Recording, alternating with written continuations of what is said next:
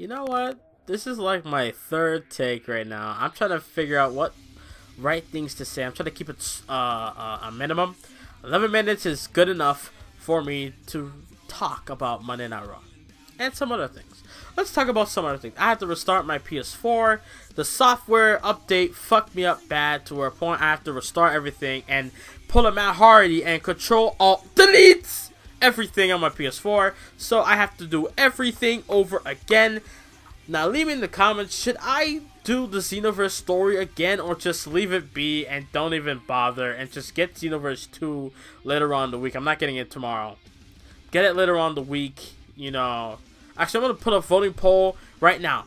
Right now, look, you see the little eye shit, right? The little eye thing, the little eye thingy in the corner. Click that and there'll be a voting poll saying what games do you want me to get. Alright, you choose those games, and then the winning game by Friday morning. The second I see the winning game, I will buy the game immediately, and after download it, and after do a gameplay right then. I don't care what happens, it will happen. Simple as that. Anyways, let's get to Raw. But before we get to Raw, there's something happened on Twitter yesterday with me and some fucking stupid fool. I'm on Twitter. I see Vince McMahon tweeting about Sasha and Charlotte being in Hell in a Cell. So I'm like, okay. I tweeted out this to Vince saying, quote, I love the fact that Charlotte and Sasha, or I put the women, yeah. I love the fact that the women are inside hashtag HIAC, Hell in a Cell. But I just don't care. I don't care.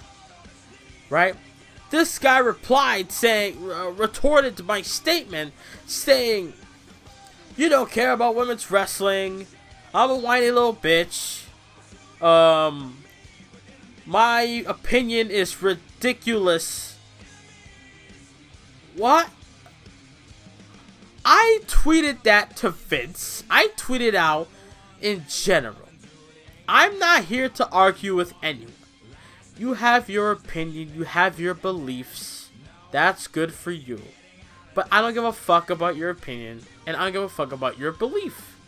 It doesn't matter to me, right? I'm not gonna sit here and say your opinion is none and void, none and void whatsoever. All right? I'm not saying that. I'm saying, look, I don't care that they're in the Hell in a Cell. This story sucks. I stopped caring since July 25th. And this fucking guy says I'm sexist. The women. I'm sad, or I'm afraid that the women are overpowering me, or being more power, or having more power than me, or being better than me, or better than the men. And what? What? Really now? Really now? I'm just gonna go on a little rant here. I am not sexist. I believe in equality for everyone, everything, every little shit that's created on this fucking planet. Everything is equal to me. From race to sex, everything. If I had a gun and I shot one dude, I will shoot one woman as fucking equal. I'm not treating nobody special. If I slap a dog, I'll slap a cat. Equal. Nothing will be not equal to me. Alright? Simple as that. So, the women being in this Hell in a Cell match just like the dudes, I love it. You guys know I've been preaching this for weeks now. The women need to get frisky and do something a little bit dangerous to a point where we can take them more seriously. Be like, oh shit. Alright. You know, these girls can literally fuck us up at any time they please. You know? Instead of me sitting there watching six-pack, fatal four-way, one-on-one, triple threat matches, I need some barbaric type shit with the women. Alright? That's what I'm asking for. But that fucking idiot, I'm glad I blocked him and muted him. Everything. Block and mute. Cause seriously, he fucking deserves it. He's a fucking idiot. I don't know why he would assume such a thing. I don't know why. He looked like a fucking fatter than me, fucking iced tea. Alright, so just getting that out there. Now we can get to Raw after 5 minutes. Jesus. Let's see. Sasha and Charlotte, cringe-worthy. But Mick Foley with his promo. Mick Foley's promo about Hell in the Cell. I love it so much. It make me realize that Foley is still there. Foley's still there. Even though he's a corporate fuck, he's still there. That Foley that we all know, that's passionate, is still there. Everything I heard about Foley for the past couple of days, you know, about, you know, how he used to be like us. Be freaking pissed off that Daniel Bryan is not getting the chance that he deserves, right? Smashing his fucking TV. And now turned into a corporate suck-up that has his own crappy reality show.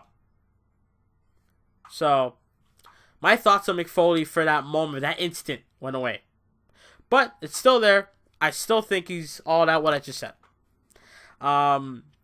Brock and Paul Heyman. I want to hear Brock I want to hear Brock talk. I don't want to hear Paul Heyman talk anymore. Paul Heyman, to me, is the same boring shit.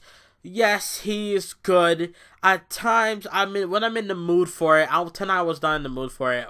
When I'm in the mood for it, I feel the promo. I feel what Paul Heyman's saying. I understand it. You know, tonight I'm just sitting there like, here we go again. Yeah, my client Brock Lesnar, blah blah blah, blah blah blah blah blah, blah blah, Suplex City, blah blah blah, blah blah blah. You know what? If I can go back to 2015 last year and go to WrestleMania, if I had a time machine, I would stop Brock Lesnar from saying the words Suplex City, bitch. Because if he didn't say that, Suplex City would be fucking born now.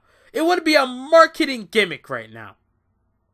Suplex City is nothing more than a marketing gimmick, and I'm sick of it, man.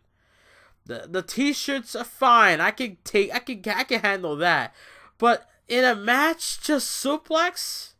Come on, Brock. I get it, you're a UFC type fighter now. Yeah, that's your character. You just don't give a fuck. And you're there to do matches. You don't care if you repeat the same move over and over and over again, and then hit your finisher, and then get a pinfall, and then walk out. I get it, but come on, man. If you don't care about WWE, just leave. I don't want you there if you don't care. Just leave. I don't care anymore. If you're not gonna entertain me, just leave. That's all I gotta say about Brock. Sami Zayn and Strowman, I don't care. I'm gonna be honest, I don't care. New Day comes out, they need to lose the fucking tag titles. I'm gonna keep saying it until they do. They need to lose the tag titles. Let Cesaro and fucking Sheamus win. I don't care. Let them win. And let the New Day perish. I don't care. Let the New Day fucking turn heel or die. It's either die, New Day die, or turn New Day heel. It's either one. I never thought I'd be saying this right now, but I'm tired of this New Day bandwagon I've been riding on, alright? I'm sick of this shit. Like, honestly. Like, I'm not gonna lie. When the New Day first came around in 2014, right? On SmackDown, I'm like, is this what Kofi Kingston resulted to, like turned into now? Is this what Big E turned into now? Xavier Woods, the fuck? Right? They came in. They had a great match with Cesaro and Tyson Kidd and Adam Rose on main event. I'll give them that. I still remember that match. That match was so good. Also, they had a great match at the pre-show at the Royal Rumble last year, the worst Royal Rumble pay-per-view I've ever seen. Yeah, just they need to lose. Unless they turn heel, they need to lose and quit. Simple as that. Rollins, Jericho, Owens, Stephanie. Stephanie needs to get off my fucking screen. I'm not going to say laptop or TV. Just, screen. Get off my screen. Simple as that. I'm tired of hearing your fucking music. I'm tired of seeing you. If you go away for years and you come back, I still wouldn't care. I still wouldn't care. Like I care for Shane. Shane, the last time I saw him getting his ankle fucking shattered with steel steps by Legacy. on May 2009. And then he comes back. I lost my mind. You guys saw my reaction. I lost my mind. I marked out. And I loved every second of it. Stephanie needs to go for good. I'm sick of this shit. Foley, So Rollins had the list. Jericho comes out. I enjoyed the segment, but I'm just not in the mood right now. And then Rollins beat Jericho and wins in the main event with a double roll up. Wow. Not one of them could have kicked out. Both of them had to take the pinfall. So Rollins pinned the Universal Champion in the main event on Monday Night Raw. Wow. So what do you guys think about Monday Night Raw? Like I said, vote. The I shit. Go click that and vote for the game that you want on Friday. And yeah, what you guys think about Monday Night Raw? Leave your comments down below. Click the like button. Subscribe now for more fun on Twitter at Boy123Jim. Thank you for watching, and I am out. Monday Night Raw suck balls. You will get a SmackDown review tomorrow, hopefully. And I am out. Later.